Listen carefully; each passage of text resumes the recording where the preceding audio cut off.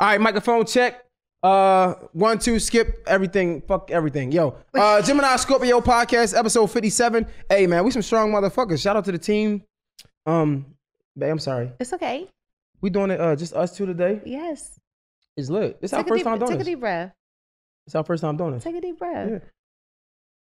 Yeah, Jay has been doing everything. You know, it's a snowstorm right now. Yeah. It's a snowstorm. We are still recording and most of our team is gone. We did have some team that pulled up though. Yeah, for support. Exactly. Because Monique don't have to do shit. Exactly. Well, Gio is working. Yeah. Gio working. We took Monique was working too. We took Monique's job off her hand, but she doing other people work. Yeah, facts. But yeah, we made it work. One of the cameras went down. Yeah. But this is the importance of like ownership, and I not to get into too much of my bag because we gotta understand this is the podcast, it's a whole different audience. But yeah, it's important to ownership because when things like this happen, like unforeseen circumstances, you can allow people to like chill and still get it done yourself. That's why you gotta have your own stuff. You know what I'm saying? And that's not a knock on nobody, but it's just super important. But let's get to the podcast. Episode 57. Some of the gang is in the building. You already know. Menace is here. Christopher Cheatham is here. Pink Celebrity, aka Monique, aka whatever you gotta do. She gonna get the job done. Gio the Leo is on the audio still.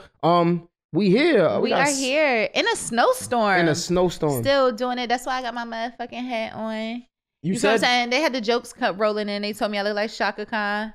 And we didn't even get to the They told me I look like motherfucking Hey Big Worm. Say what they call it, a fro. You feel what I'm saying? Now I got a snowfall fro. It's just like it's a lot going on. You know, like Leon. Yeah. What is snowfall? But this is my motherfucking snow hat, and I love him. You look good though. You look good. You look like a snow bunny, but black. No. You like a dinner plate. Oh. You know how people be like snacks, Eat like me. Oh wow. Okay. OnlyFans pop in after this. Jay's been talking about this OnlyFans for 2 motherfucking days. Every second he's like OnlyFans, babe. So you really don't want to do it?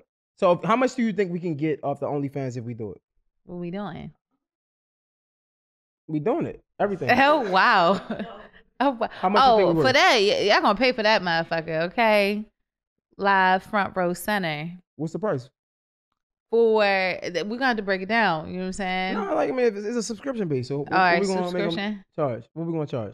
I don't know how OnlyFans works though, like overall. Like I know you pay a fee, but I don't know like the metrics. I know some girls charge 20, but I don't know what they doing for 20. You know what I'm saying? Nah, some girls be wild and charging $8. Yeah. Oh no. I think, but depend on your following because if $8 and you got motherfucking followers, 8 times could be 100,000. So I mean, I think I think we could do $50. I was about to say $49.99. I think we could get away with that. Might not have a lot of subscribers, but we would have to give them what they came for. Duh. Ooh. But $49.99, if we can get 100, man, that's not bad. It's not. Jay's serious. That's why he keeps having this conversation. Like he keeps trying to slide it in there, like. You know what I'm saying? Let's talk about the numbers. And it's not even happening, but he's like, just in case it happens. And one day I wake up and I'm like, yeah, babe, let's do OnlyFans. All right, fuck it. How was your week, baby? How was our week? How was your week individually? And then. So, how was my week? So, I was very frustrated of being in the house this week, which was really. Normally, I'm not that frustrated, but it seemed like this week I was like super frustrated. Like I wanted to get the fuck out the house. I don't know what it was. I was just like, get me the fuck out of here. So I didn't really get to do that through the week, you know, just regular work and, you know, stuff. However, I did do something that I said I was going to do of my own content. So it kind of fulfilled, it triumphed my whole week because I actually pushed forward and didn't take the excuse route out and give myself excuses of why I'm not getting it done. But I was in the house, so I got some additional content coming, and it was dope, and I was proud for that. Yeah, we could tell that story. Yeah. I actually didn't think you was gonna do it. I know. Because we went to because you was talking about this tree. I wanted my plants, and I had a whole malfunction with my plant. This plant for so long. It's like I'm gonna get this plant. I'm gonna do the content in front of the plant, and it's gonna be like this, and it's gonna be like that. So we go to Home Depot. And it was just a whole bunch of little wrong things. So she couldn't get it. Why couldn't you get it? I don't even remember. It was just a whole bunch of things going on. And I could have, Jay was like, go get the fucking plant. And I just was so, by that time I was so frustrated. I just like, what it was, we were rushing. I didn't want to rush picking my plant because it's a real plant. And I saw I'm a first time plant mom. I know that sounds crazy to other people, but like I'm a first time plant mom and I really wanted to get into it. But I feel like I had to take my time with picking my plants. Like I had to take my time with picking what really resonated with me. I really look at it like when I go pick crystals, my own crystals, I go pick, I know this sounds crazy to other people, but I pick things that resonate with me. So I was rushing. Then I had malfunctions. Then I came out. I was just like, fuck it. We're going. Jay's like, go get the plant, girl. And I was like, nah. So I came home. And Jay thought I was just going to X out the whole day. But I told myself with or without the plan, I was still going to get the content done. Even though I didn't have this setup ideally I wanted. But it really spoke volumes for me because I think a lot of times we wait for that perfect moment. And I'm guilty of that by a long shot. And like I need it this way, or I'm not doing it. Or I need it this way. And I was just like, you know what? I'll go back and get the plant. But whatever is in the house is what I'm going to use. But that's why I didn't think he was going to do it. It wasn't really this time it wasn't that. It was like I didn't think he was going to do it just because he was BSing or anything, but because we went to Home Depot, you couldn't get the plant. So I'm like, man, she probably frustrated as hell. She probably about to say, fuck this content. So when I came home, like, you were frustrated or whatever because you ain't get it done yet. Yeah. But I'm like, damn. Because by the time, it's so funny. Jay goes to work. I'm in the motherfucking house. I get dressed, beat my face, ready to record, trying to get the setup right. You know, Jay's the videographer, cameraman, content guru. Me, I'm fucking going through equipment, trying to fit what fucking camera fits on the tripod. Then I'm looking for the pieces for the ring light and the light. I'm trying to get all this shit popping. And I'm like, ooh, I'm hot. I don't know how the fuck Jay does this shit. But I was like, I'm trying. So I tried. I'm sitting. It's so funny because I'm sitting in front of the camera and I'm pressing record. And I'm like, yeah, so... oh, fuck. This is not how I'm starting. Stop. Then I go, okay, take a deep breath. I start with some sage, bitch. I go record. I'm like, well, yeah. I'm like, fuck, stop, bitch. I go get the champagne. Pop. Good. Then I'm like, record. I'm like, yeah, what the fuck am I doing? Like, it took me so long. Jay comes in the house and I'm just sitting on the couch like, you know fucking what? Like, I don't know how motherfuckers did this, you know, and Jay was like, babe, let me make your job easier. He comes in, he helps, and I get it fucking done. But that's what I was going to say. It's like, it's crazy because I came and like, you were frustrated and I think you were like paused or whatever. Yeah, I took a break because I said, take a second. Yeah, for me, it was dope because I'm like it's you started, like you trying. So I'm like, damn, like that's what made it so special for me because like you tried and I knew throughout the day how frustrating that could have been, like to try to go to Home Depot, try to get this plant when you had it in your mind, you was going to record in front of it. So I mean, and shout out to you, babe. Thank you. And I also just shout out for having a team because it's so much easier when you have a team. Like I really was setting up by myself, and shout out to you for so long prior to having a team. You were doing so much by yourself, and it really just stressed the importance. Like, damn, just being appreciative of those we have around when we are doing things. Because when you're doing things on your own, the motivation really truly has to come within because it makes it that much harder to push through because it's like, man, if I can't get it right now, I got to get this and this person, and if they're not here right now, I just can't get it done. But you know, the motivation coming from inside of you got to push through, still get through to what you got to get done, because if you keep doing it and the consistency, you know, I might have my own little team, you know what I'm saying, like, or whatever. So outside of like the podcast crew, and you know, so it was dope. It was definitely a good experience to actually push through on something that I've avoided for a very long time. But even outside of like having the motivation within doing it on yourself, doing it by yourself, I think, you know, and I think honestly, you kind of introduced this thought process to me, is having a team being the motivation factor when you do have a team, because it's been times like even today, I'm frustrated trying to set the cameras up. The fucking camera went down. You know, Alex not here. Yeah. My team not here. The rest of the team not here. Yeah. And I'm like, man, I'm about to just say, fuck this. Yeah, we're going to get it done whatever way we need to. But nah, at first I'm like, man, I'm about to say, fuck this. But then I'm like, I got the team that did pull up, like, you know what I'm saying? We got to finish for them. Exactly. It's like, I don't want to waste somebody's time. So it's like, fuck it. So even like in our times when we argue or something like that, it's like, yo, it's not about us no more. Yeah. You know and it's crazy because it's a snowstorm, and, you know, every part of me, I just didn't feel like recording. And I was like, well, the team is off. You know, we could just take a day off. But then you think about it, and it's like, you know, for the what? People that listen, even outside of that, right? The people that listen is like, that would be because I was thinking, I'm like, okay, do we need to get on the Gemini Scorpio page and be like, hey, y'all, you know, due to the snowstorm and inclement weather, we're not recording today. But I felt like, like, you know what I'm saying? Because that's why we got this stuff, so we can even do it when things like this happen. And shout out to our team that's not here. You know, they were definitely, you know, like, you know, if y'all need us to come, we will. Facts. But if we don't have to, you know, because, you know, at the end of the day, roads are what it is, and it's a little messy outside and safety first. So, you know, shout out to Jay for giving some of the team off, because I wanted to be off too, and I had to come. Sorry, babe. Question. So look, speaking of your frustrations at the time, right? We were talking about like in a relationship, advice comes so many different ways, right? Or like not even advice, like help comes from so many different ways, and we have so many different learning styles and teaching styles. And saying that, like, you know, it's two ways to kind of like comfort your other, right? You have those people that want solution, that's solution based, and then other people that might be like empathy or sympathy based. Is like you're going through something, you might want somebody to tell you what's going on, or you might want somebody to just be there to give you a hug. Like, what do you think you are? So I'm definitely, so if it's solution based versus sympathy based, when there's an issue and I come to you. But I hate the word sympathy. Let's say empathy. Empathy. I like that. Empathy. Yeah, because it's not necessarily sympathy. It's not feeling sorry. It's just related right. With you. And I agree. So whenever I'm having like a bad day or things are going on with me, and I come to you and I'm venting to you to tell you what I desire, I'm more of an empathy type of person.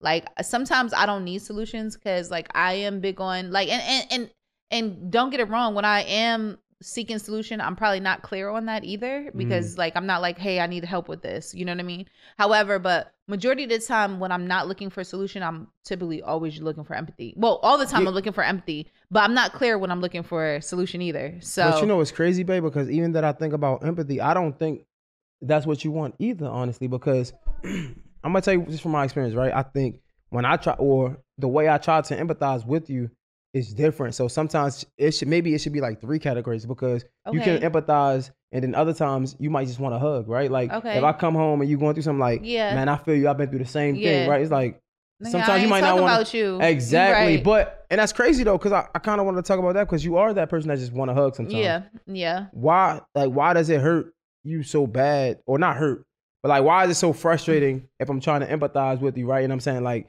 damn, man, I feel you, man. I just went through the same thing. Well, it was a long day for me too. And I think it also depends on the issue, because, you know, I think subconsciously sometimes when we are sulking about something or upset about something, you know, in our head, we're feeling like we're the only person in the world going like that. Like we know we're not, but in our head, it's like, I just hate this. I can't believe this is happening to me.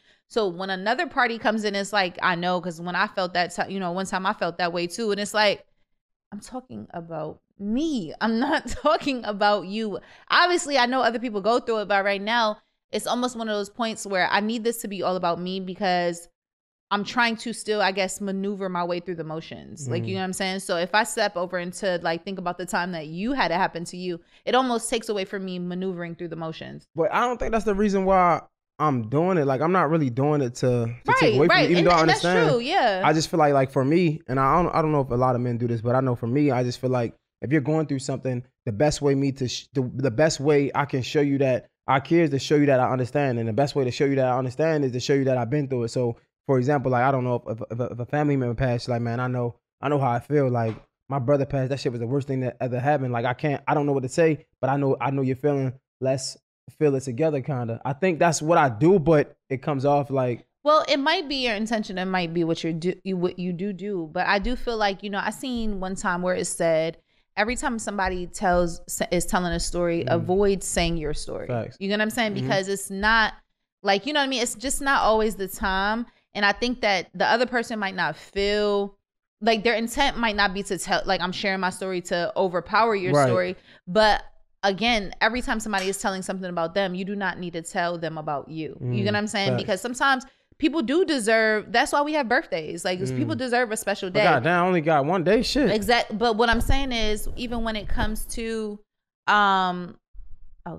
even when it comes to like those type of feelings, like I'm warranted my own emotions some days. Like I don't have to share that experience every single time with somebody else. Like just as much as like we go through things together. Like sometimes when I'm going through things by myself, I'm going through them. Like, you know what I'm saying? So kind of be there for me and not make it a we. You get what I'm saying? Like, so how does that look for like so for me, a girlfriend, like just giving you a hug? Right. Well, I do say we're not good at saying which one. That's why I say I'm not good at saying, okay, this time I need empathy, this time I need a hug, this time I need solution. We're not good at that. And I think that's overall something that, you know, just women or just myself, I won't speak for every woman, but those who may relate, like, I'm not good at saying which I need because I'm so focused on what's going on that I don't know how to balance on also saying what I need. You know what I'm saying? That's why I think, like, you know, as the partner, like, for example, if it was you, I think we need to get better at asking what you need. So, like, for example, if you come to me with a day and you're venting and you know, you're going through things, I need to be able to, because you're in your emotion, I can't expect you to step out of that because you might be struggling with that. So I have to be good at saying, babe, I understand you're going through what you go. What do you need from me? Would you like solution, empathy, or do you just need a hug right now? And I think it would be I think it would make it so much easier because then I can kind of stop in my moment and say, you know what? I just need a hug. Or, you know what? I need help. Do you think you know somebody with this resource? Do you think you can help me with this solution because my brain is shut down right now on it? Or I just need you to hear me out. You know what I'm saying? So I think the other person, and that goes for me, you, whatever, just needs to get better at asking. You know what I mean? Because sometimes I think what people do too, like, say your partner will vent to you about something. It's almost like you're trying to squeeze in yourself to see how it affects you. You get what I'm saying? So if I come to you complaining about work and like work is hard or cracking down on me, I hope I don't get fired, and we in a relationship, automatically like, damn, because if she get fired, you know, she ain't gonna be able to pay her bills. I might gotta help with these bills now. Goddamn. Like, you know what I'm saying? Like, and it's like, sometimes it's really, you know what I'm saying? Like, so I think we just gotta be okay with just asking. I think, what do you need? Like, what's your majority? Like, majority of the time, what do you want? I mean, honestly, I think I give empathy because that's what I want, right? So I think, no, I ain't ask you what you give. I ask you what you want. Right, want. That's what I'm saying. Like, I feel like we mess up because you clearly don't be wanting empathy. Sometimes you just want a hug, right? And I feel like because I unconsciously give you what I want. So like in my times of need, I just want you to understand me. You know what I'm saying? Or feel me. Or you know what I'm saying? And shit, if you can help. But it's like, I just be wanting like you to feel me. So if I'm going through something and I don't know, I got so many ideas or I got something to choose from or whatever the case may be, and it's just frustrating and I don't know what to do right now, just, I feel you, I ain't gonna lie, that shit could be frustrating. You know what I'm saying? Right. Or help me. Right. So I want solution. Right. Shit, I want everything. I want solution, help, right, empathy. But how does your other partner just know what you want? I remember when we was at the live podcast and somebody came up and they were like, I just be want her to know what I'm thinking. Right. And it's just like, how, nigga? Like, how do I know? So, like, no, like, if I just feel like it takes time, right? But, like, if you know me as a partner, then I don't know. You know what I'm saying? If you know, like, the other day, let's role play. Fuck it. Remember the other day, I was going to work and I was upset about a few things, I think. Like, I didn't want to go to work. What was some of the other things? You was trying to focus on your content. You wanted more time for your content, but you also had to go to work. You know what I'm saying? Money. Yeah. And then the other car. You're trying to figure out the other car. Facts. So so it's just in that moment, I didn't really want like solution because to me it wasn't no solution to it. I knew what I had to do. I just wanted you to be like, nah, that is frustrating. Well, or give me some input. Like maybe if, so I guess that's the solution based. Like maybe if you do this, or yo, let's handle this first, and then if you do this, it'll help you out. You know what I'm saying? Like, so I kind of just be wanting some advice, I guess, with like just talk to me. You know what I'm saying? Like it's you. I want you to kind of put yourself in my shoes and like tell me what you would do, kind of. Well, that's what but see, so even in that, right?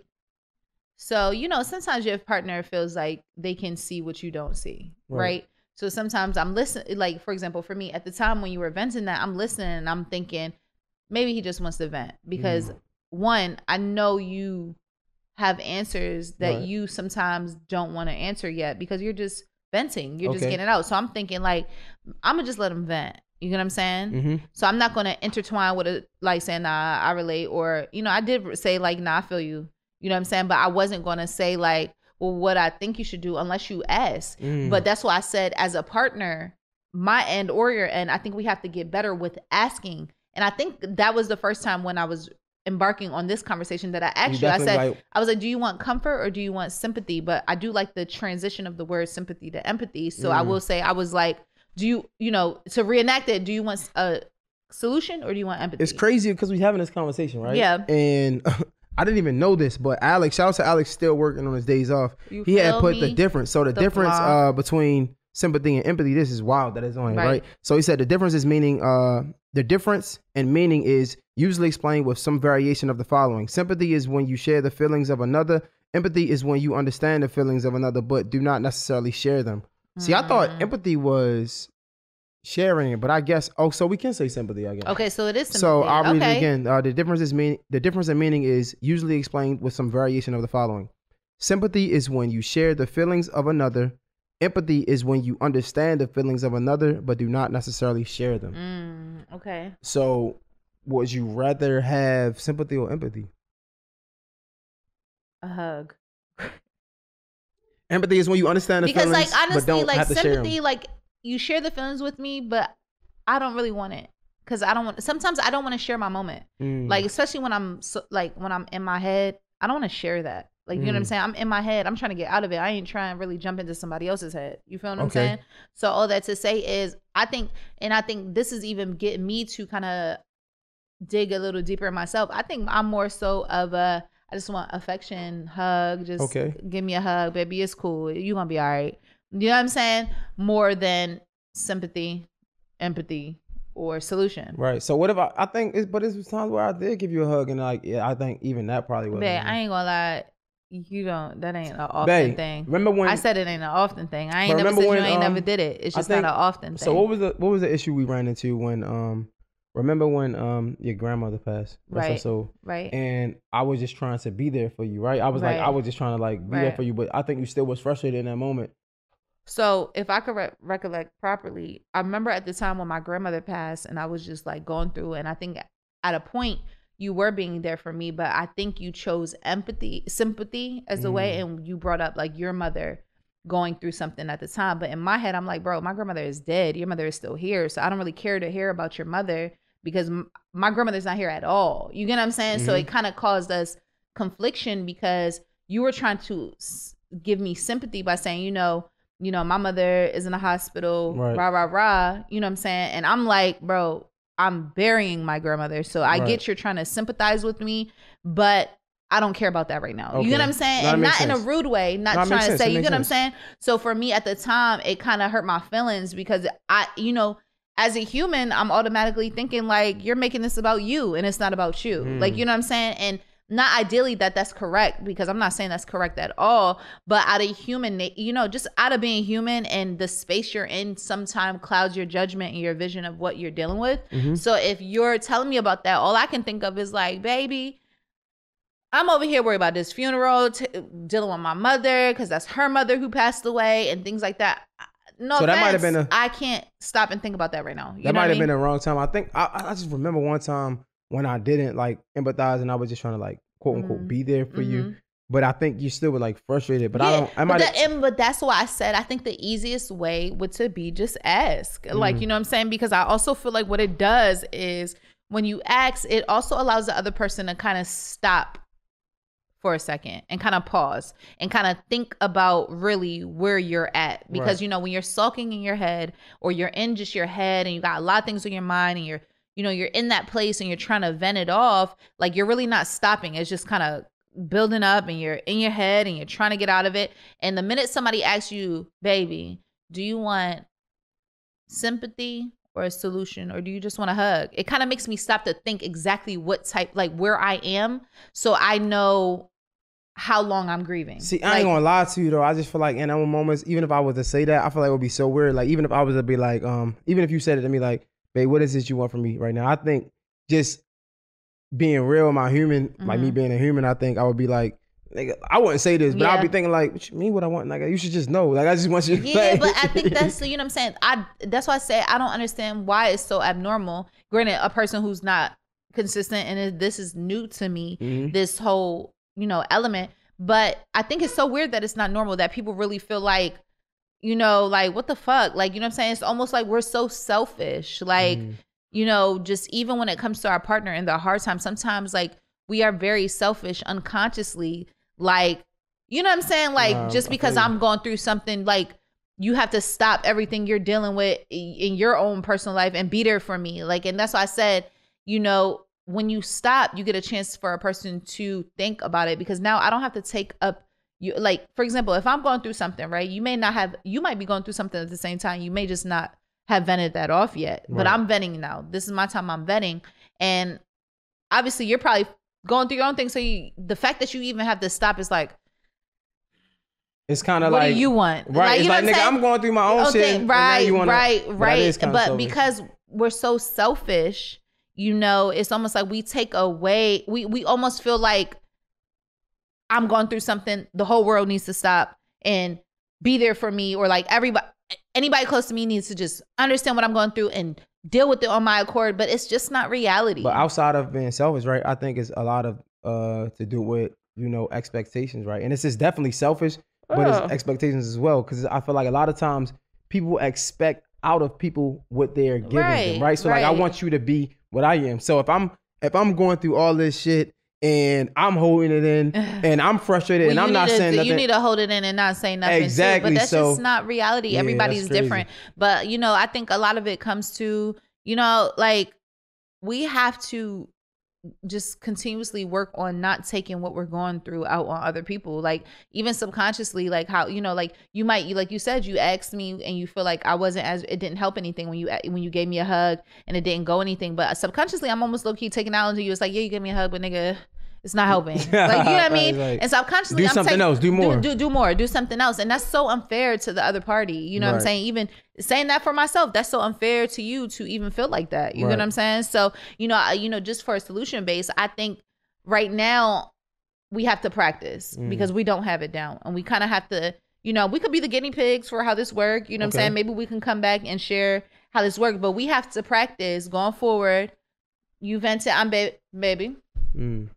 What do you need right now? Right. Do you need a hug, empathy, or solution? And I think that will just solidify what area of need you're in. And then when somebody can understand what need you're in, they can be there for you the right way. Now, self needs to understand that when you tell somebody what you need to be very specific, because if that's really not what you need and you ask them for that and they give it and you still feel unfilled or unsatisfied, that is actually something on you, and you don't get to take that out on the other person. Damn, that's a fact. You know what I'm saying? Yo, I like that. Yo, first of all, I want to give a quick shout out to Mahees Brandy, black owned DMV Bigs. Make sure you check them out. That's MAHEES BRANDY. Mahees Brandy. Of course, make sure you check them out. Is brandy liquor is really good. Bomb. Trust me, you gonna love it. Shout out to Mahees Brandy. Babe, we were talking about like in that conversation we were talking about like a lot of subconscious and your subconscious way of thinking. Yeah. And it's crazy because I feel like the subconscious is almost created, right? Like it's almost created since we were born. The things that we see, what we're around. But saying that, I'm curious because it kind of affects our relationship a lot because. Or not even just ours. I'm pretty sure it affects a lot of people's relationship. Just what they think and what they came from. Yeah.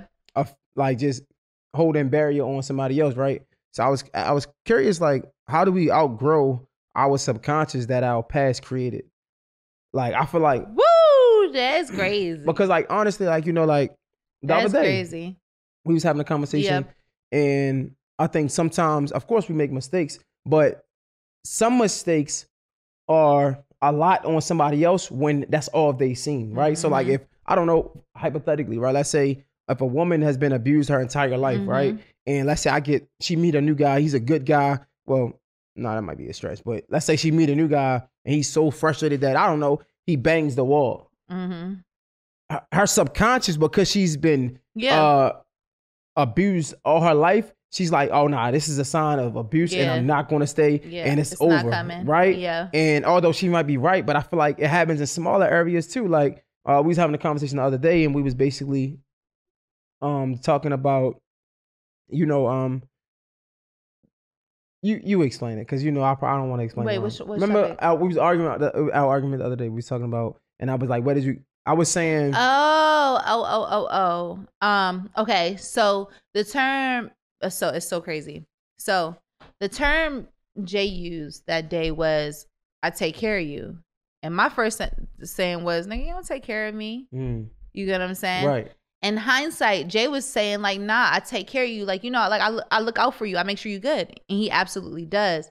But in my mind, I'm like, nigga, I still like, yeah, you know, you are completely a great man. You do your duties. But I'm like, I still fund myself. I take care of myself. You know like, I got my own shit. I got my own shit. I got my own job I pay. You know what I'm saying? So I got offended instantly because I'm like, I don't really want no nigga or anybody saying they take care of me. You know what I'm saying? However, like, you know, you ever went out to eat with your friend and is like, nah, I got you. Right. It's no different. Yeah, like, you know what I'm saying? I got you. I'm not saying like I buy all your meals. Right. You know what I'm saying? But I took it like that because he said I take care of you. But he was just saying like for example, say you, I don't know, you make sure you look out for, I don't know, your mom or whatever. It's like, nah, I take care of you. I make sure you're good. But it's not like saying like I fund my parents' whole life. You know what I'm saying? It was that same thing, but I was so irritated by it but it really didn't stem from Jay. It stemmed from just past thinking of, you know, I had dealt with a lot of people. Like, you know, I'm really big on like, you know, God puts people in your life, even if they're seasonal, if they helped you, it was really just God like giving you a person to deliver whatever he needed to deliver to you at that time. Right. But it seems like I've had situations where people was like,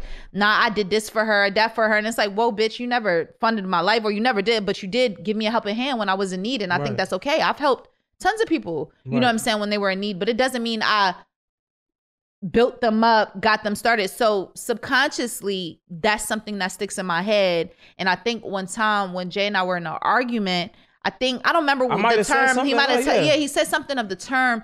And I remember we got into a further argument about that. So going forward, when he said it, I triggered back to that. Right. And I was like, oh, baby, don't get it fucked up. But it wasn't that, but that's subconsciously bringing in my past traumas that shaped that. Is why also, I think of it like that, even though I knew deep down he didn't mean it like that. But instantly in quick motion, I'm like, nigga, what? You don't take care of me. You know what I'm saying? But it wasn't that. But it's also like, what happens is, you know, sometimes you can apologize and you can get over something. You understand that was a mistake. But it also makes you kind of hold on to things more, right? Because like I said, I'm not just super squeaky clean over here, right? Because I have said something in the past where it might have seemed like that, but I did apologize for that, and I thought we moved forward. But because you already have you already got your subconscious. And now I did something before that reminded it's like a you trigger, of, like it comes quick and fast, and you it's flight or fleet at that point. Facts. But like even for me, I think like one of the things my subconscious is just like, you know, never having my own shit. Right. So like when I was growing up, I always had to like fend for myself. Right. Like the things I did have, people would like just try to take and not even on that. Just honestly, I remember a time where like I was staying with like a lot of my friends and things like that, and I have this part of me that you know how to treat somebody else's house because you don't want them to say something. So I remember I used to go over people's cribs and I had to sleep on a pallet. But by the time I got up, I had to make sure it was clean because if I don't clean it up, they're going to say something that's irritating as hell. Right. So like now when as an adult, when I have my own stuff, I kind of want my stuff to be treated like I had to treat other people's stuff. Right. It's like, yo, if that's my car because I take care of it. I do this. Yeah. That's my whatever. Right. And I think when somebody mistreats it in my mind or don't do what I wouldn't do. Yeah. Right. It triggers me. Right. And I think that's our subconscious that's creeping up on us. But how do we outgrow those things? Like, really? And well, I was going to say, I'm about to say, too. Well, whatever. So basically, we got notes from Alex, you guys. Right. So basically, the subconscious mind is a data bank, you know, for everything, which is not in your conscious mind. It stores your beliefs. Well, it says, which is not in your conscious mind. It stores your beliefs, your previous experience, your memories, your skills. Everything that you've seen, done, or thought is also there. It is also your guidance system. So it's basically it helps guide us. Like, which is crazy. It helps guide you, but it also stores, it's like a data bank that stores everything. So just picture anything that ever happened bad to you. Yeah, and you're being guided by that. You know what I'm saying? Sometimes, you know what I'm saying? Because whatever lesson you might have got out of that, you could be guided by that. That's also in your subconscious too. So it's really which lane you want to take. Do you want to be guided by the bad part of the subconscious of the bad you've seen or the good part of the subconscious you've seen? You know what your subconscious create? What? Stereotypes. Yep. Judgment. Expectations. And I was about to say most important, It makes people judgmental. You know why? Because that's why when we have these arguments, you always hear us say, why girls don't. Right. Or why niggas don't. You know what I'm saying? And it's these crazy. Niggas be. Exactly, because in our subconscious, that's all we saw. So we don't mean to kind of categorize you. Like, you hear a lot of people say, don't categorize me. Right. And you know how girls even like, you know, I've seen many of times like, you know, it'd be like this guy versus girl thing where girls always like, yeah, niggas be like, girls bash niggas all day. Like, you know what I'm saying? But in reality, they're just saying what they saw in their history, like, or what they've seen so far in their life. But that, But both sides though, guess what though? Girls are only saying what they saw. Yeah, but guys are only saying what they see. But not even that though. On the other side, all girls aren't bashing niggas, right? That's just real what you shit, see. But so that's what you see, right? It's crazy. That's who you follow. That's so just like that's who they dated. You get what I'm saying? It's the same thing. It's like, so the question, how I would answer when it says, how do you outgrow that? I think that you continuously have to choose better. You get what I'm saying? Like you have to choose better so that you can see better. So that way you're less judgmental because you've seen another perspective.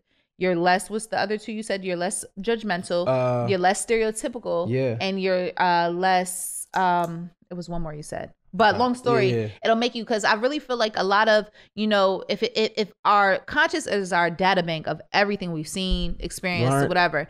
Therefore, we've obviously learned a lesson through that point at some time. Like after a while, like for example, when niggas say like girls are always bashing men.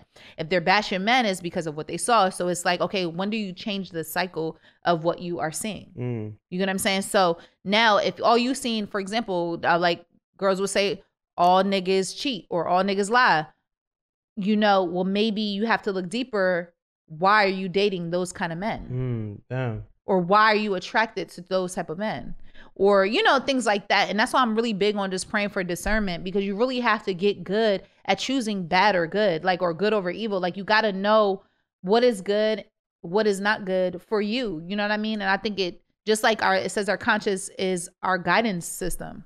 I think it'll resonate which one if you just really listen to yourself sometimes. So, but I feel like, you know, and it also makes people stubborn, right? And like, let's not talk about it as always bad, because it can be good as well. Yeah. Because a lot of things you learn, it helps you not make those same mistakes over. Right. But I think coming with that, like not wanting to make those same mistakes, you'll see something that might look the same, but that's not the same. But because it's you've seen it before, you're not even gonna go. You're not even gonna go down that lane. That's something I learned from you, actually. Like I know before you told me, like just because something looks the same doesn't mean it's the same. Right. Like for example, like you brought up in the beginning of how like a girl might have been in an abusive relationship and she's with a guy. He might be frustrated. He punches a wall.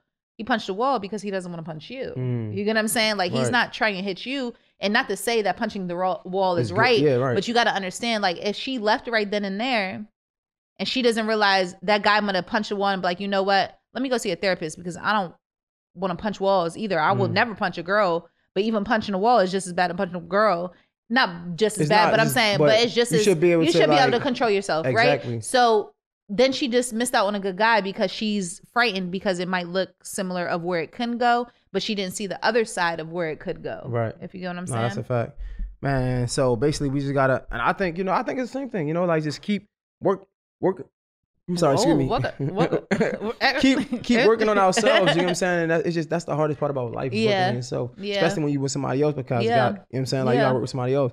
But I feel like just continue just doing those mental push-ups, right? Like doing that mental workout, right? And understanding that it is a mental workout. I call it the mental gym. The same way you go in a gym and you gotta work those muscles and everyone to make the body even, the posture sit up. It's the same thing as your mind. Like you gotta go to a mental gym. Like same thing. I think we just got to do a better job at, like, as fucked up as the world is, man, just do a better job at, like, seeing us in them. In it. Yeah, and seeing the good in it. Because sometimes we ain't good either. But I say seeing us because everybody always so quick to be like, this person is that. Well, what are you? What are you? You know what I'm saying? Like, what the fuck are you? And honestly, it's one of those things is if you're, like what they say is don't throw stones in a glass house. Like you can't be looking at somebody else if you're not looking at yourself. Because every time you look at somebody else, you got to remember there's something about you that you need to be looking. So don't look at me. Look at yourself. Don't look at them. Look at yourself. Facts. That's me talking to me too. So yes, sir. Question. I got a question. Every time you got a question, I get Nah. So Lex, shout out to Lex too. You know what I'm saying? Lex in the city, she got us right with these drinks. Pulled up, got our drinks together because Lord know I poured some bullshit. You know, it was a thunderstorm. She said, you know what? I ain't gonna leave y'all hanging. I'm gonna pull up. It was a thunderstorm? A snowstorm. Babe, that's why I have on my. Wow, that shout out to Lex in the city. Yo said it was a thunderstorm. What the fuck? It's definitely a snowstorm. I got my motherfucking snow hat on. Fuck you, mean? Babe, so question. No. So you know we got all these challenges on Instagram, right? So the last challenge was the busted challenge. Now it's the silhouette challenge. Yeah. I'm curious. First of all, you ain't slick. Oh yeah, I want to talk about it. Come on, tell me. Because you told me you was looking at them silhouette challenges with them niggas' dicks and shit. So this is my question. Ain't no question. No. I really. You told me you was looking at them. Hold up. This is my question, right? You a screenshot and trying to regular? Screenshot shit. Don't play with me. Hold on. This is my question, right? So the men's have stepped up and did the silhouette challenge, they stepped right? up, huh? I'm saying. Oh, that's what they did. Laughing my ass off. Don't stop. It's like I'm just joking. Wow. But I'm just joking. Wow. But this is my question, right? So that's what you do in your spare time. My question. You watch a bunch of dicks. My question is this, right? Because I've seen many of niggas with girlfriends liking these silhouette challenges, retweeting them. Why is it that niggas could like the girls who do it and repeatedly watch them like, oh, that's lit. But if they see their girl liking the same challenge, they're upset. Because it's a nigga. It's a bitch. Why would you like a nigga with his dick all out? Why would you like a bitch? Like, and let's not get it fucked up. I've seen girls. So hold on. This is what I'm saying. Ladies, y'all are doing a phenomenal job. I love the silhouette challenge. You like the helicopter challenge. Hold on. Some of y'all ladies is wilding. It looks good. I'm not saying it doesn't, but I'm talking about they fully bent over. I seen a girl fingering herself in the silhouette challenge. I seen a girl popping a split, dropping it on a handstand. Jay's lying because he has a smirk on his face. I didn't see that. I've seen girls literally doing the most. It looks great. Don't get me wrong. However, I've seen a lot of niggas with girlfriends liking. I'm like, ooh, look at that nigga with a girlfriend liking. And then I know for a fact, if they dare seen their bitch liking one of the niggas when they do their little shit and they do what they do with their thing with the silhouette challenge. Helicopter? You like the helicopter shit? I didn't see nobody do a helicopter. I never said that. Okay, I seen something else. What you did? You should see him do a seesaw? Nah, yeah, seesaw. Oh, you like that shit? I seen the seesaw. How many times you watched it? I seen the seesaw. How many times you watched it?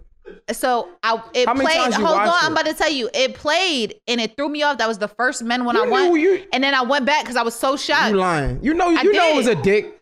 Nah, but it threw me off. So I was like, hold on. How does it? If you know it's a dick, right? You know it's a dick. You don't got to go back. I know, but it threw me off, so I had to go back and look because I was like, "Wow, they're really you doing to see this." The dick again. It wasn't the dick. It was just like, no, it wasn't the dick. It was just that, wow, I can't believe niggas are really participating in this. But if it was a dick, but here's the thing. So I see. Hold on, listen, right? You need to relax. You capped me. No, because you've been watching big buses. Every time I turn around, Jay, his phone in his hand. I walk away, bust it. That's why I'm like, hello, I'm in here. I can hear the song. I'm like, oh, he watching ass again. You feel what I'm saying? But no, long story short, right? You know, so it's funny because I seen like people like bashing men do it. And I was thinking about how men feel about how they can't participate because when they do something, it's so much more vulgar than if women doing it. And that's that separation that I think people be talking about. Man. You say it was a dick and you went back to it. If I scroll down my Twitter and I see some shit, I'm gonna scroll way fast. That's fat. I'm gonna go right. If I'm sitting next to you. I'm not going back. No, if I'm sitting next to you, because I done seen your ass go up, come back down, zoom in, and leave. So don't play with me. Go ahead. I ain't never seen it. You ain't here. So I know ladies have seen, they niggas think they slick, those scrolls past it, they'll go back, they'll look, zoom in, zoom out, and I'm like, now scroll. Fuck you talking about. You talking about, I seen that. Babe, you keep talking, you make yourself look stupid. Look, I'm gonna tell you why. This is what happened. Why I'm making myself look stupid? I'm gonna tell you why, because I wasn't saying nothing about girls. I know I look at the girls. But my point is, then if you're saying something about girls, you cannot dare tell me not to say nothing about guys. You can't. It's the same fucking thing. Don't bring that misogynistic, patriarchy ass thinking over motherfucking here, because that's not happening. All I was saying was, I know you went back to look at it because I did go back and look at it. I said that. You ain't let me speak. All right, you went back to back to look at it because you wanted to look at it. My whole point was saying was, if I scroll down Twitter, I wasn't talking about ass. I'm like, if I see a nigga on some wild shit, I'm scrolling way past it. I'm not about to go back and see it, but like, oh, what wild shit is this? So what I'm saying is when you seen that silhouette challenge with his dick, you went back because you wanted to see it. You didn't go back because you couldn't believe it. You went back because you wanted to see it. Because if it was some shit, because if it was some shit that you didn't want to see, you would have scrolled past and kept going. There's never something I don't want to see that I scroll past. Like I look at the girls just like I look at the guys. It's no different. To me, if you ask me, all of it is soft porn. So it's no different that niggas watch porn. I watch porn. I've seen niggas and bitches in there doing their thing. So you encourage porn. No? I mean, but I don't.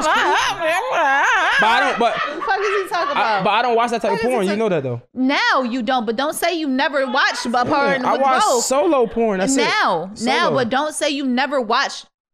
Exactly. Yeah, so my point is, I ain't like it because I ain't want nigga dick all on the screen. And that's fine. But I never said I was gonna go back and look at it. But you did. You scroll past. Whoa. I did what you did. I scrolled up. I scrolled down. In. I didn't zoom in though. I didn't zoom in. You told me that's what I did. It was a video. So you can zoom in on videos. Oh, I didn't do that. You zoomed in. No, this what I watched it. My girl, I didn't zoom in on dicks. What the fuck is going on? No. The video ain't but so long. What is it? 30 seconds. And you can pause it, go back, rewind, flip it, and reverse it. No, I ain't rewind. I ain't pause. But what it did is it played, but I was so shocked. I replayed it, and then I was like, all right. All right, so let me ask you this question, man. Mm-hmm. If you catch me staring too long or looking too long at either one, which is worse? The silhouette challenge or the busted challenge? It's a silhouette. Ladies is wildin'. It looks great, ladies. I'm not taking it from you.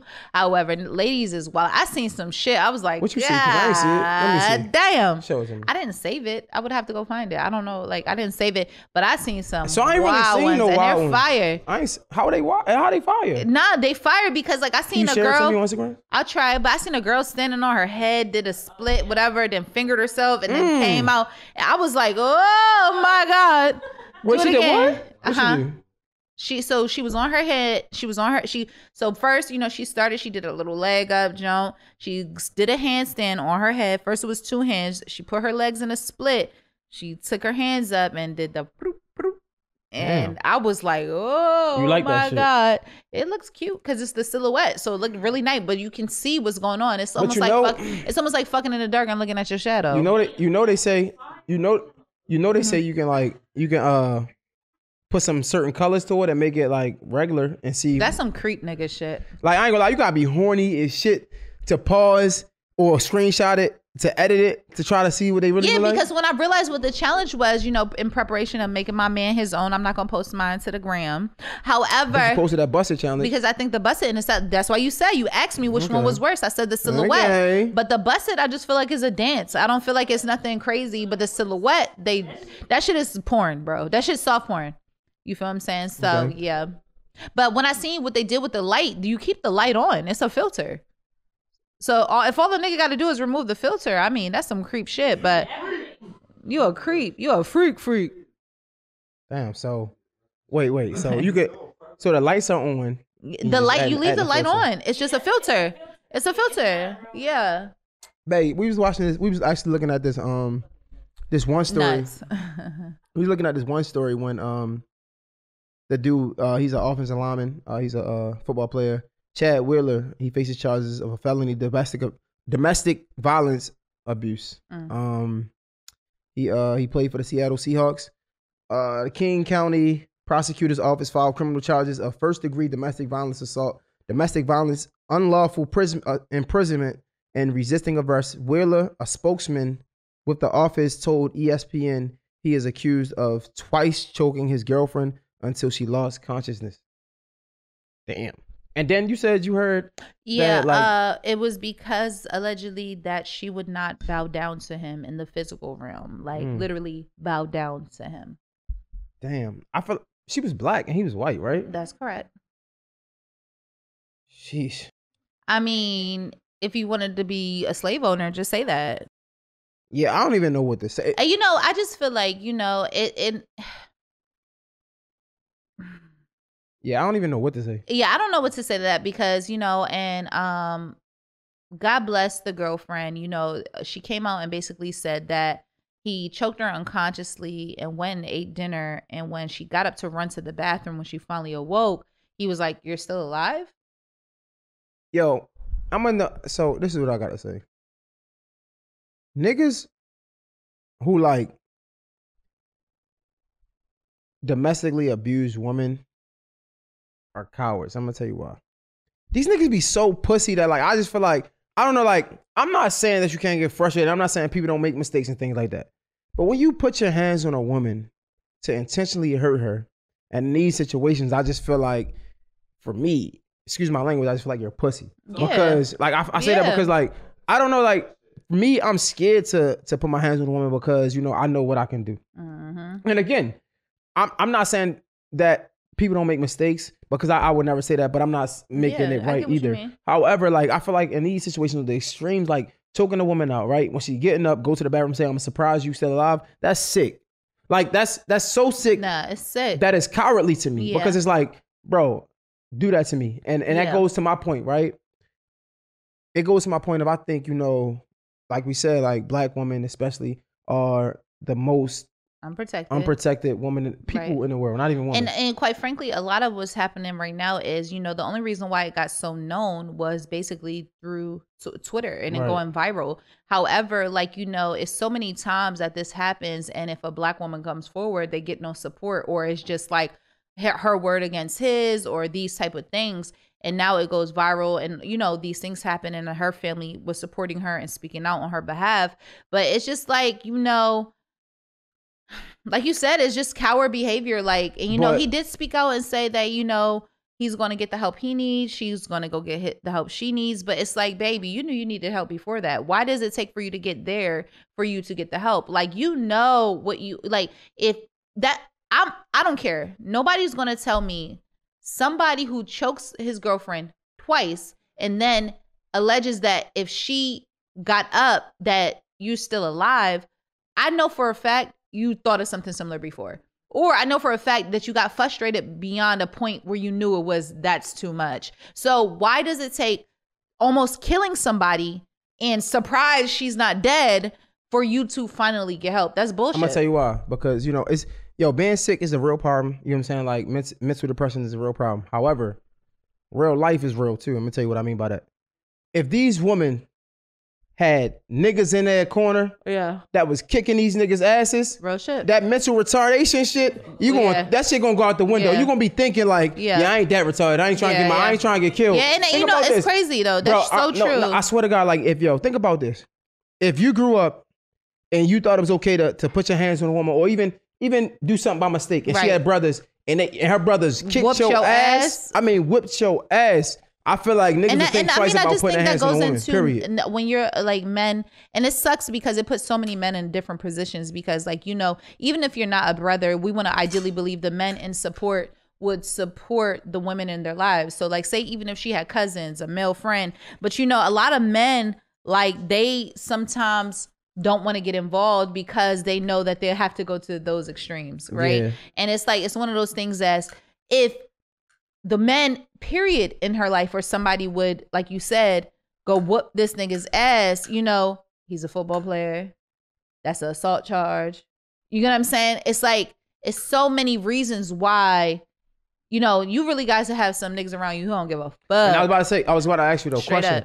Do you think, but don't give a fuck. Saying that though, do you think niggas are just getting scared? Like niggas are like scared to because it be niggas that be putting their hands on women, and it be niggas in these ladies' lives, but they just probably don't do nothing. I was gonna say, you know, because social media tough is a thing, and people, just be honest, people not putting their hands on nobody no more. That's why I feel like there's so many gun shootings going on, because people are scared. Like, you know what I'm saying? You gotta remember, like, back, you know, even like where we come from, niggas throw hands, like, period. Like, you know what I'm saying? Like, that's the old school, that you wanna, or put them in a ring. Or like let them shoot it out. Fair one. Like, you know what I'm saying? But I do feel like people are scared because it's more so the embarrassment. Like, you know, I really truly believe that people think they're less embarrassed than fighting somebody and getting fucked up and people having to know they got fucked up versus killing somebody. That's wild. So I think it's crazy because, like, I don't know, man, because I think back in the day, you mess with the wrong girl, niggas. Yeah, niggas will whoop your ass. I feel like nowadays, I think because people the guns, the guns are in a and then it's social media. Like, you know what I'm saying? Like, just imagine like fighting a nigga that beat up your sister and you can't beat up. And then you get your ass whooped. And then it's recorded. Oh my God, and it's recorded. Yeah. Now you stupid, and your sister gonna get her ass beat again. Damn. You know what I'm saying? Like, that sucks. Like, You know what I'm saying? But, you know, and just all in all, I just feel like the law enforcement does such a terrible job when it comes to, you know, domestic violence victims. It's a lot of times like they'll get a restraining order. That shit don't really do shit. You know what I'm saying? That shit don't really do nothing. Like, it can't protect you. Like, there's really no way out of that. Like, the only way women can really protect themselves is by getting a gun. Damn. And that's sick. Like, the only way to protect myself, I'm gonna have to get a gun and kill you. Like, straight up. Yeah, that's a lot of pressure. I feel like, you know, the generations did change. Yeah. And just not even the generations, the type of people, bro. Because I feel like back in the day, not even back in the day, just like when I was younger, like I feel like if somebody put their hands on a woman, period, like even if she wasn't like my sister or my girlfriend, like you still might get your ass whipped. Like, just to be honest. Just like what you think this is? But honestly, in jail, like if you go to jail for like shit like fucking with women and kids. But do they? Well, I know what my stepfather would tell me, and my stepfather would tell me. And that's back in the day too, though. My stepfather was in jail for a long time. He was like, if niggas come in jail for fucking with women or kids, they get bad. They get it bad. Right. Okay. They get it bad. I think it's crazy because I think even that generation changed. Right. Think about this. I don't know if Nipsey Hussle killer was in PC still. Okay. But I think he's still like waiting trial or some shit like that. So it's like, I think the generation just changed because a lot of shit just wouldn't rock back then, right? But anyway, back to this knucklehead. Bro, I feel like. Well, I said, fuck Chad Wheeler. Prayerfully praying for healing for his girlfriend and her family as she gets through that. You know, it seems like most of the men with, you know, some type of clout or superior, you know, being just by being an athlete or a person in that entertainment, they get away or get a little leeway. So, you know, hopefully she gets the justice she deserves for sure. Facts, baby. Mm-hmm. I know where we're going. So we had a conversation about this the other day. Mm-hmm. We're talking about this T.I. and Tiny situation, right? So I think like I'm gonna drink again because god damn. It was like 50 girls, 50 or 30? Was it 30? 32 or 52? Last time I checked, they had like 40. Okay, it's like 40 girls, but let's play fair because we'll play fair. Allegedly 40 something girls came out accusing T.I. and Tiny of like sex trafficking and I don't like that word they use. Yeah, it's not sex trafficking. However, I do think there's other things. Like what? Manipulation. All right, so let's say manipulation. Sexual. Let's say sexual manipulation. Yeah. Like 40 something girls, maybe more now, came out to accuse T.I. and Tiny of sex manipulation. Mm-hmm. One thing that I don't like about this, right, is they're coming out via somebody else's page. So we don't know if it's someone that's upset with T.I. and Tiny making up these stories or if these stories are real. The other thing I don't like about this is I think for the most part, all these women are grown. Right.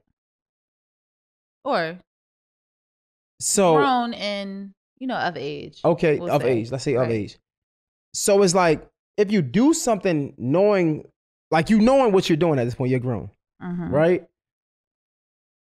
I don't want to say that line because at the same time, I feel like women who have a story matter. I think they should matter, right? And they shouldn't be questioned. Right. It's just this story has so many loopholes. I don't know what to believe.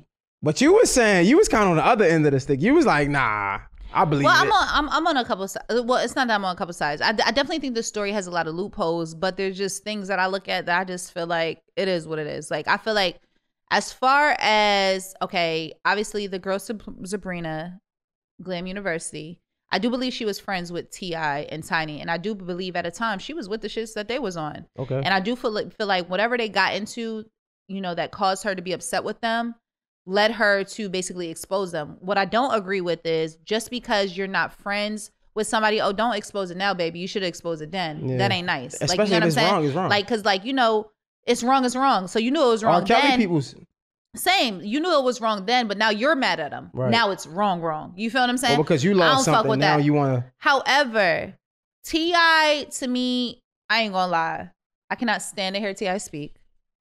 I think he's completely misogynistic. I think he's very controlling. And that's just by listening to his delivery of how he talks about women, of how he translate his situations with how he deals with his daughters, of how he treats his wife.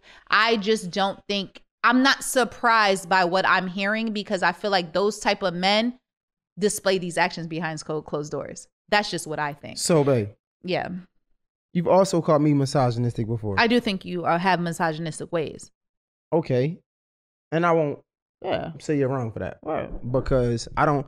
Matter of fact, can we pull it up? Can somebody read the definition of misogynistic? Somebody read the definition. You got your phone? I could do it. Because I feel like, but I'm not about to rape nobody. Yeah. I don't think. So here's the thing. But women are saying that they feel like they was being raped. Okay, so misogynistic, strongly prejudiced against women.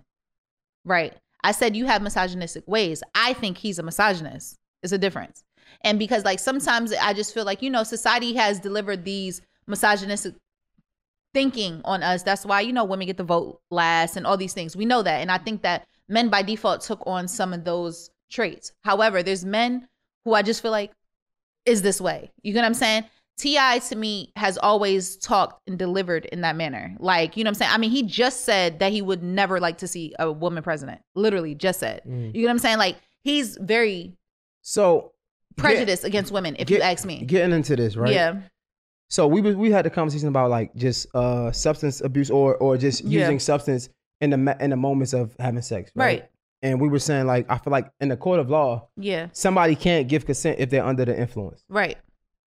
And I don't know how I feel about that, because... So I ain't gonna lie, I read all 40 of these motherfucking stories. I am not gonna lie. And these shits were wild.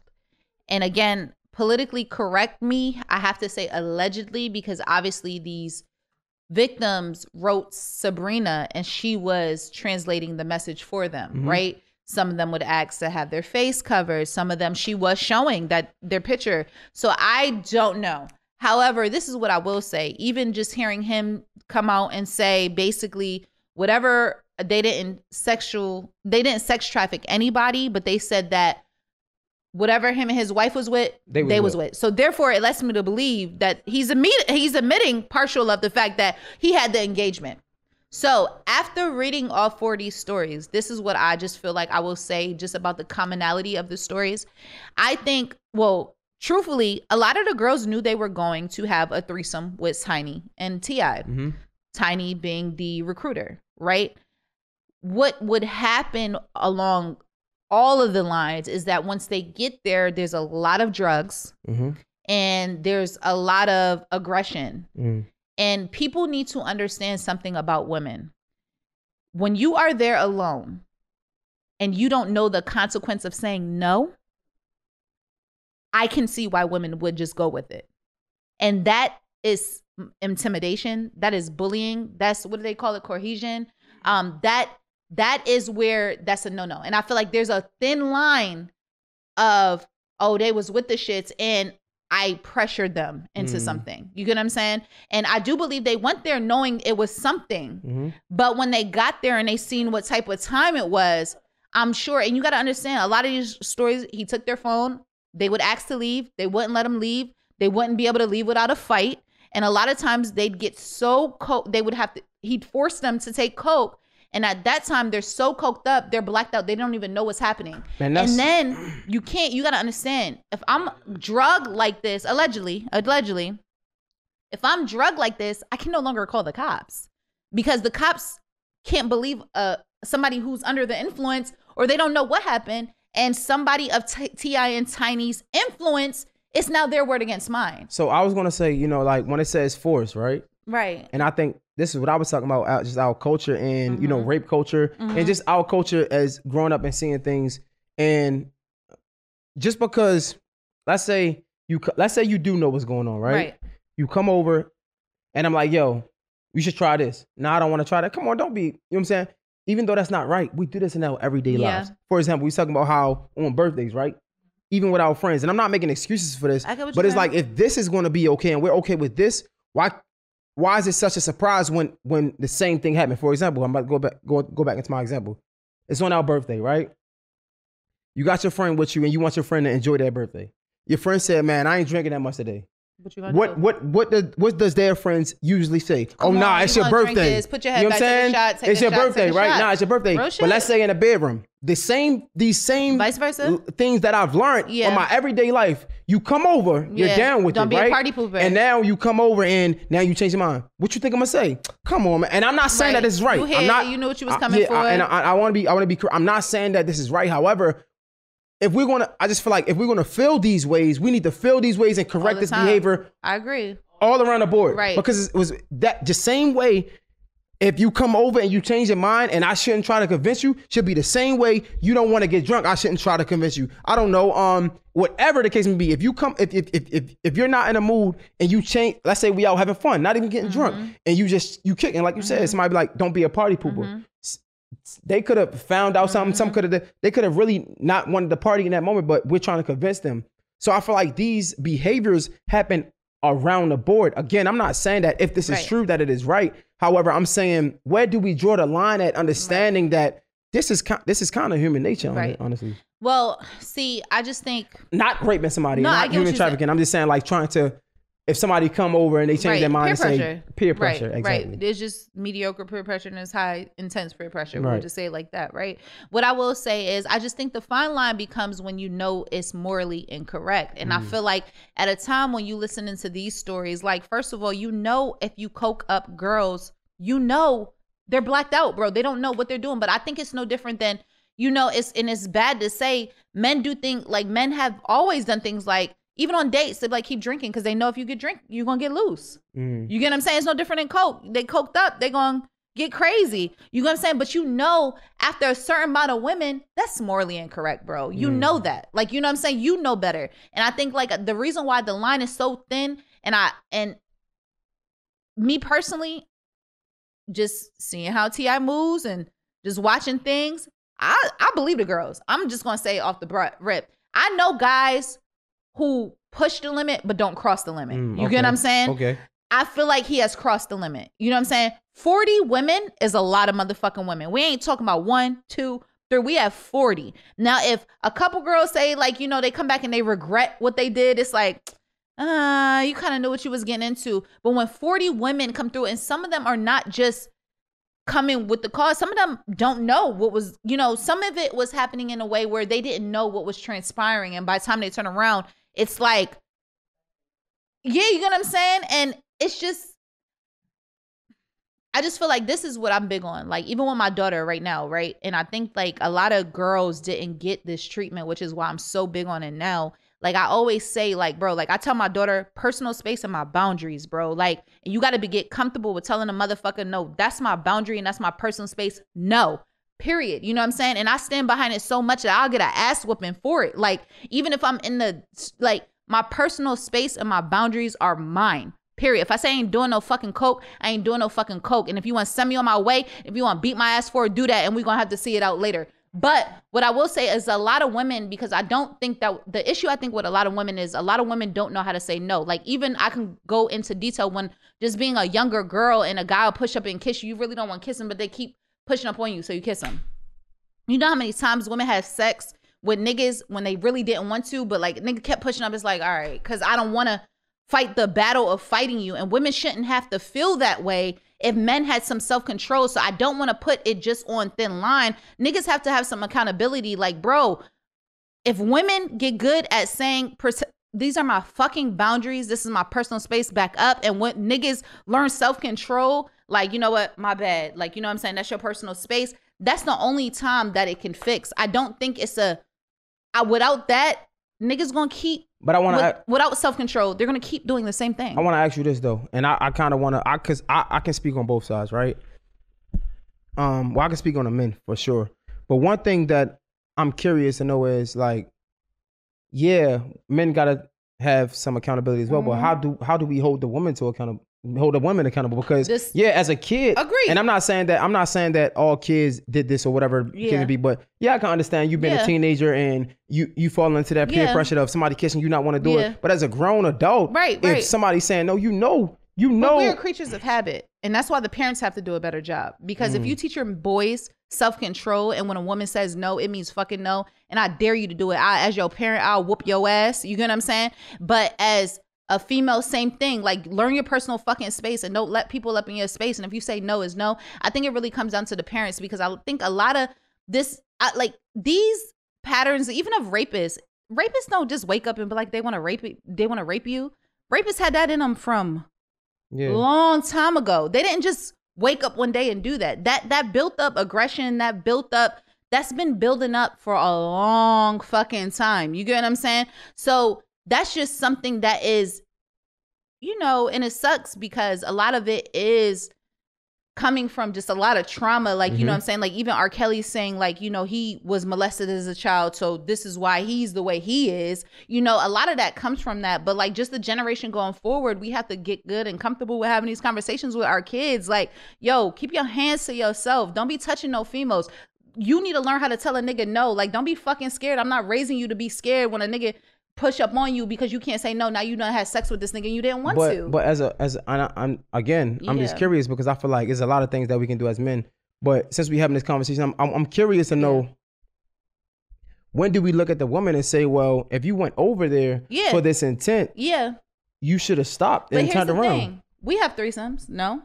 Right, not to say it like that. Like, that was wild. I didn't mean to say that. We had one. But I'm saying we can have a couple more. Like, relax.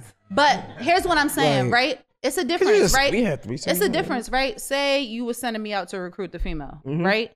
It's one thing she know what she coming over here to get to, but if you're forcing coke down her nose and she didn't know she was coming here and there was a whole bunch of drugs over here and you were that's not something she signed up for. Right. You get what I'm saying? But so if I came, I can come into, like, you gotta understand, being a swinger ain't a new thing. Right. You get what I'm saying? Which I'm sure there's healthy ways to do it. Yeah. Right? So therefore, if people want to do these things, I'm sure it's like, oh, the consent is mutual. There's another aspect of it is when I enter in that field and I'm alarmed by the things that's going in there. And then you take my phone and I can't leave. You get what I'm saying? It's one thing if somebody come over here and they change their mind, I'm like, okay, no worries, because we ain't trying.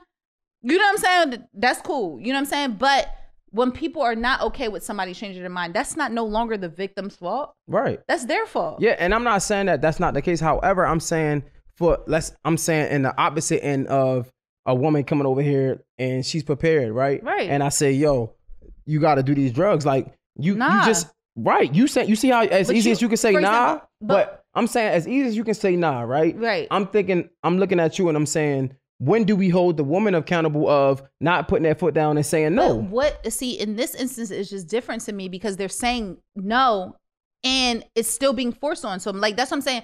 Some of these stories, I don't know if you read all of them. I'm reading all of them. Then. It is. Right. So it is. Again, it is rape. Right. You can't hold a woman accountable in rape. Period. Like, that's like telling a girl to wear jeans. Don't wear skirts because a nigga will rape you. You can't. Yeah, you can't hold a girl accountable for rape. But what I will say is, I'm not saying that women have to use a better judging. Like, do I want, like, first of all, and that's why I say it's hard because there's women who want to have threesomes and that's fine. I'm not judging them. However, it doesn't mean when you get there that I gotta do all these things. You know what I'm saying? Again, so I feel like it's just a difference. I feel like the conversation we're having is so close to coercion and peer pressure, right? So what I'm saying, like I said, for like in our everyday lives, right?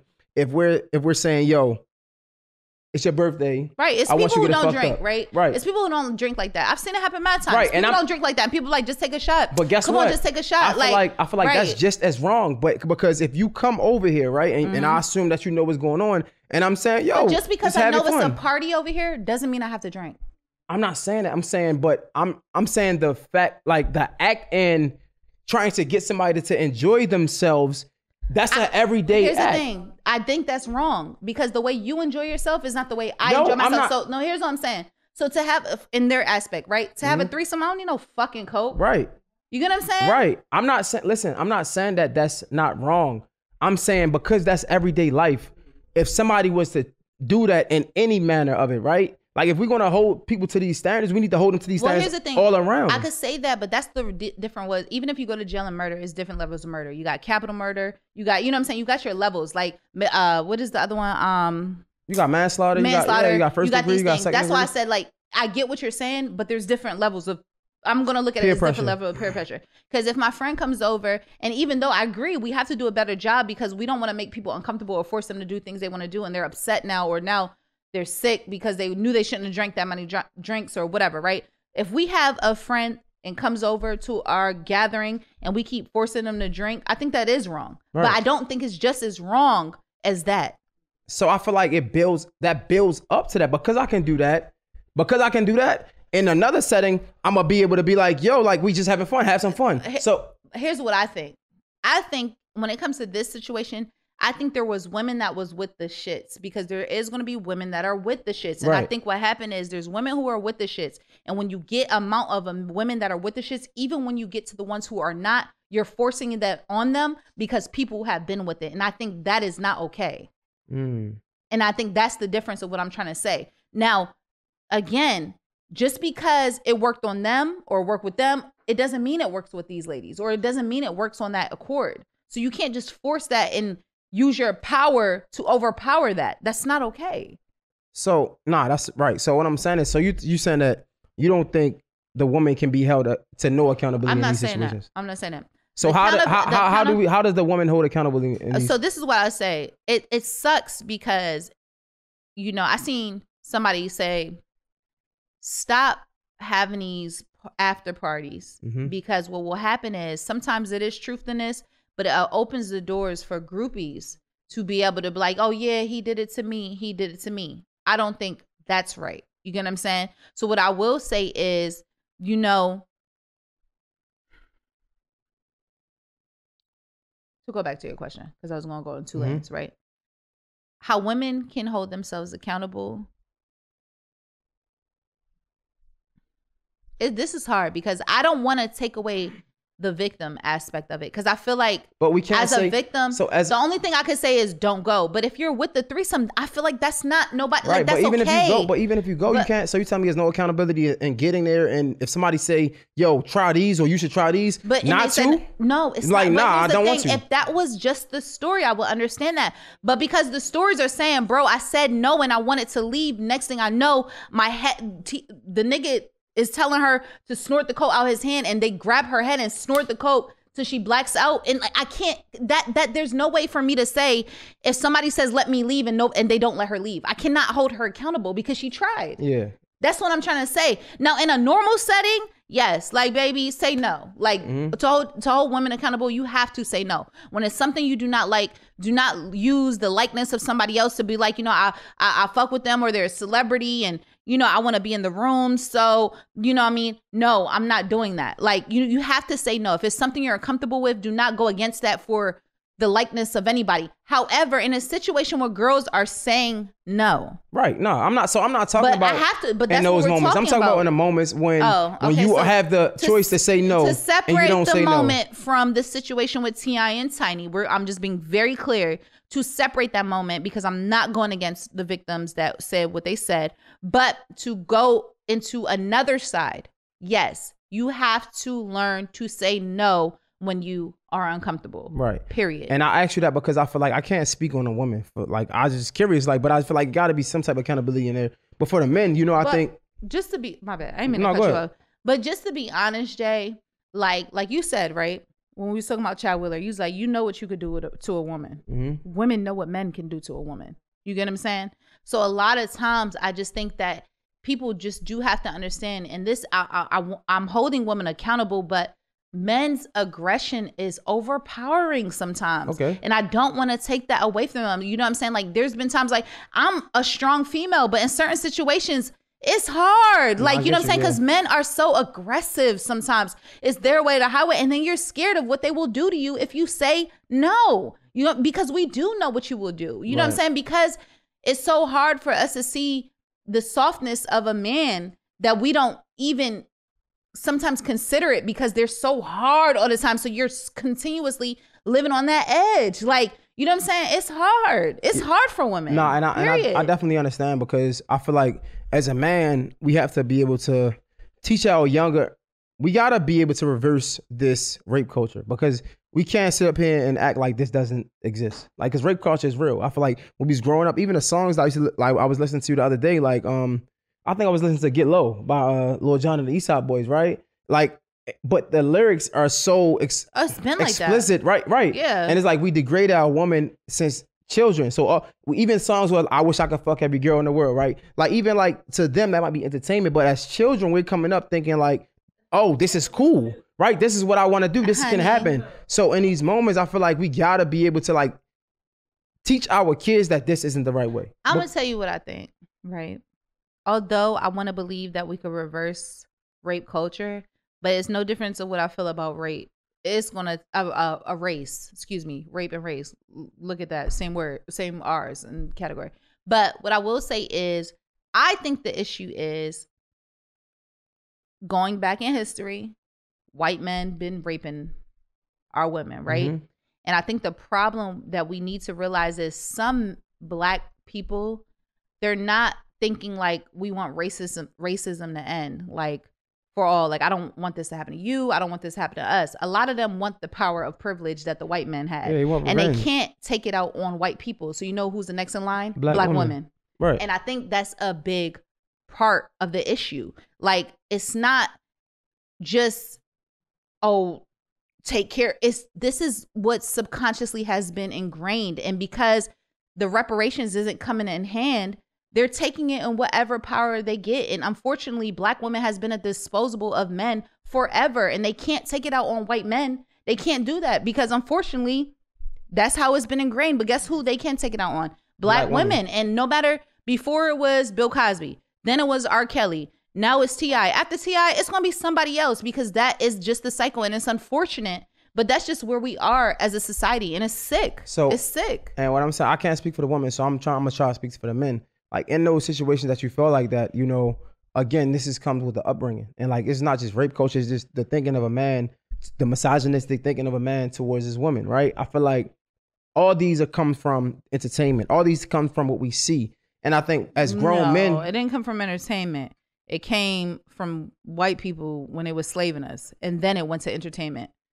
Okay, well, I'm just telling you, I'm 29. I didn't see whites. I didn't see that. So what I'm saying is from, in my generation, came from what I seen. Yeah. Right. And I think, you know, as grown-ups, we had to do a better job at raising our children to understand that this isn't right. Because the more that we see this, the more that we think it's okay. So yeah, I might cross the line. You know why I'm gonna call cap on you? Why? Just an hour ago, Julian's playing Los. Mm-hmm. You said, you know what? I like this queens and king shit, but I get tired of that. I want to hear that chitty chitty bang bang kill a nigga fuck a bitch. That's also the issue. Right. Because even if it's entertainment that started you, if entertainment changes over, you don't even want to hear it. Okay. Babe, all I'm trying, like, I keep trying to make a point and you keep like cut me off to see what you're saying. It's like your third time saying it's like I said I couldn't speak for the. I'm saying I couldn't speak for the woman, so I'm trying to speak for the man. That's why I gave you the opportunity to speak for the woman. How can y'all take accountability? So I'm saying how we can take accountability, but when you keep going and you telling me how you think we should take accountability. I didn't say that. I just was saying. You said first. You said why it's hard is because of stuff like that. Right. You said entertainment. You wasn't around for slavery, but you was around for entertainment. Right. But your first point was the slavery part, then is this part. So I'm saying, like, I'm trying to tell you how I think men should take accountability. I'm not taking away from you. I was just having a dialogue, but you go ahead. All right. So again, how I think men can take accountability is being able to teach their boys or teach their young men coming up the opposite of what we learned. And I think a lot of what I learned in my generation, it came from entertainment. It came from what I seen on TVs. And if we can be able to teach the opposite, we won't think this. So to your point, when I hear let's say Los, shout out to Los, you know what I'm saying, Baltimore. But if I hear Los and I'm like, yo, yeah, I don't want to hear this right now, right? Like I want to hear some chitty chitty bang bang, whatever, right? Because I'm like, I feel like it's a cool balance. Again, that comes from what I'm used to. I'm used to hearing this. That's my preference because of my options growing up. If we can be able to instill something else in our children, then they will think differently. The only reason I think I want to fuck every girl in the world was because when I didn't know better, that's what I heard and that's what I thought was cool. But now that I'm a grown man, I know differently and I can tell my son that nah. And I can even deeper, you know what I can do? I can explain to my son that this is entertainment. This isn't real life. I didn't have nobody to show me that this is entertainment versus real life because all I saw coming up as a young man, and I feel like a lot of men do this, and there's no excuse because now we're grown, right? But I feel like a lot of us seen the get lows, right? When you on the road, you scared, duck that thing to the floor. You know what I'm saying? When I see, I wish I can fuck every girl in the world. All this is my reality because this is what I see on TV. This is who I want to become. And if we are able to tell our children, our young boys specifically that, yo, this is entertainment, talking like this is wrong. And even down to the fact of like, I might be being scared right now, but even down to the fact of not letting them listen to that. Just being honest, because that's just not reality. And if you do react or you act in these ways, that's what you hear in your songs, you're going to get arrested. This isn't real life. Just like if you hear music talking about selling drugs and you go out to try to sell drugs and you get caught, you're going to get arrested. This music isn't real life. I feel like we got to do a job as that. And then again, when we get grown, we got to understand like holding our friends accountable. You know what I'm saying? Like I'm in a frat and there's a lot of things that I'm going to just be real like that I probably wouldn't be proud of looking at my past, the parties that we had, the things that I said. But if my friends were to tell me that wasn't cool, then maybe that would have did a better job for me. You get what I'm saying? Because I was doing it because that was the cool thing to do. We got to be able to change this idea of what's cool. We got to be able to change this idea of what a real nigga is, right? We got to be able to change it into a way of like protect your woman, right? Don't be scared. If you see a man treating a woman wrong, check that nigga. Because that's not right. Don't be scared. That's just what I think as men is hold myself accountable. And even like I said, you're like, yeah, you might can go out and party and be like, hey friend, come on, you gonna drink? But understand when you're in the presence of a woman, it's different. You gotta understand your power that you have. Like if I do have a little bit of stardom, if I am a social influencer, whatever the case may be, I have to understand as a man, and not even just an influence, I have to understand as a man the presence that I stand in the presence of a woman. Because how she can feel. She might feel intimidated. So I can't be as aggressive. That's what I think men got to do when it comes to accountability. Yeah, I agree. When I was talking to the entertainment, that's just another, topic, only because unfortunately, a lot of little boys don't got their fathers to tell them the difference. You know what I'm saying? Unfortunately, but just talking to the ones who do, you have to do your part no matter what. Mm. So, and that's why I was putting it more so on entertainment because, that's just what's out there. But that was out there when we were younger too. So, you know what I'm saying? It doesn't change the fact that we still grew up and decided to look at a different route. And again, just as far as women, like I said, like, I think just people have to really get good with telling their daughters their personal space. Like something big, what I do with my daughter is like, even when she's invading my space, I make sure I use words like you're invading my space. Mm. You are in my boundaries. You're in my personal space because I need her to be able to say that to somebody else. Like you're in my personal space. You're like, nobody has to be up all on you. Like nobody has to be in your space. Nobody has to touch you. Nobody has to be using your things when you don't want them to use them. But however, I feel like if we're not, like I seen something like, kids don't listen to words. They listen to actions. Damn. Like, you know what I'm saying? Which is why I do it in that way, because I need her to get good with being like, yo, you're in my space. Don't touch me. You know what I'm saying? And sometimes it might come off harsh to her. But I'm trying to show her, like, if I say it to her, then she can say it to anybody. Because she knows she's my kid. And I love her, so I'm not saying it to be mean, but I need you to understand, even when I love you, don't cross my boundaries. Damn. You get what I'm saying? Mm-hmm. And I think once people understand that it's really us, when we live and walk by something, that's really what they're going to live and walk by, because a lot of people, like not even a lot of people, as a young girl, I didn't know that. Nobody showed me, don't let no people in your personal space. You know what I'm saying? Even if you love them. Even if you love them. Because I think that was a big part of it. Yeah, even if you love them, don't be in my part. Because you care for somebody. Because you care for somebody, now they got to be. No, even if I love you, stay out my fucking space if I don't want to be touched. Right. That's how they get to own their body. That's how they get to own their space and own everything around them. And, I even encourage that for guys to teach their daughters because it's like one of those things like you got to tell you that like, yo, even I'm daddy, but if you don't want me to kiss you today, I won't. Even if it's on, on your cheek. Like if if a kid pushes you off and they don't feel, my bad, I'm sorry, baby. Yep. You need to tell them because they need to know, like if another man that's not daddy comes to me and just kiss him. If I say no, I said no, and I tell my daddy no. Right. And my daddy respects when I say it. So you're not my daddy, and you don't respect when I'm saying no. But my daddy respects when I'm saying no. So even in who the fuck you think you are? Even in that example, right? I feel like that's why I think we, like you said, we got to do a better job at teaching our kids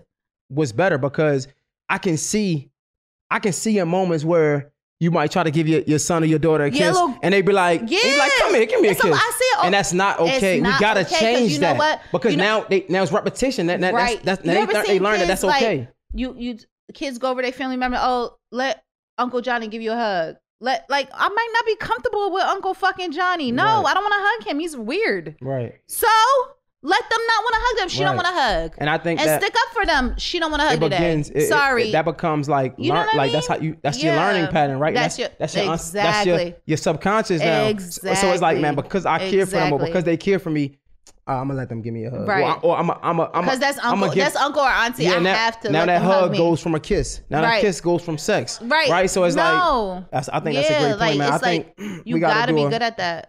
Do a better job of just teaching our kids, and just as young men. Yeah. You gotta understand that no means no, and I get it, bro. Like, trust me, like convincing a girl to say yes isn't cool. You know what I'm saying? Like, I get how it can look like, yeah, bro, like nah, you're not. Trust me. And I just feel like we gotta keep telling our young men this and just showing different. Right. And I think a lot of problem is too, like men don't talk to other little boys about their built up tension that they don't know where it's coming and from. How to release it. You know what I'm saying? So without knowing, they're just doing and not knowing, like, you may not have to do it this way. You might, bro, like real shit, you may have to tell your son how to go get off by his goddamn self. I don't know. Nah, it's crazy. I'm not saying it to be wrong. I'm just saying you might gotta tell them, like, bro, you don't need no girl to do nothing for you. You feel what I'm saying? Like real shit. For a man that doesn't know, like, even I told you, like, even like coming up, I feel like, I was so used to being a man. I thought that like me getting off having sex or whatever the case may be. But if I had a mentor in my life, or with somebody to tell you, like, because I feel like men don't talk about responsible sex in those ways. Right. We talk about sex a lot with each other, right? We talk about like, that's my dog. Yeah. My little son gonna get all the girls. Just even the way we speak about it, right? My son gonna get all the women when he grew up. He gonna be a soul snatcher, et cetera, et cetera. I'm like, that's not cool. Yeah. You know what I'm saying? So it's like, if you don't have somebody teaching you, bro, when you are horny, okay, what do? You can go get off yourself, or you can focus on other ways so you don't be as horny, right? There's other ways to get off. But when you're not running, when you're not taught that, you think you equate it with like I only got it to go get off is I gotta get a girl. And if a girl say no, I gotta get off one way or another. So bitch, you just gonna have to be mad. Right. And that's not okay. A great point. Yeah. So I think, I just feel like we all got some growing and learning to do when it comes to that situation. Hopefully it is allegedly, hopefully this shit not true. You saying T.I. said it wasn't true? And I would hope, and I would hate. I mean, like I said, look, I don't wish nothing on nobody, but what I will say is, I don't wish nothing bad on nobody, but I do hope everybody has the day they deserve. That's all I'm gonna say. Yeah, I just want to say, thank you for the new listeners, the old listeners, anybody that just tuned in today. You already know, Hiller Bay. It look a little different because the team ain't here. There's a snowstorm outside. We appreciate you. That's the people that still listen to us, that still fucking with us, thank you. Mr. J Hill. Hiller Bay is here. Gemini Scorpio Podcast, episode 57. God damn. Woo! And we are out. It's a wrap, baby.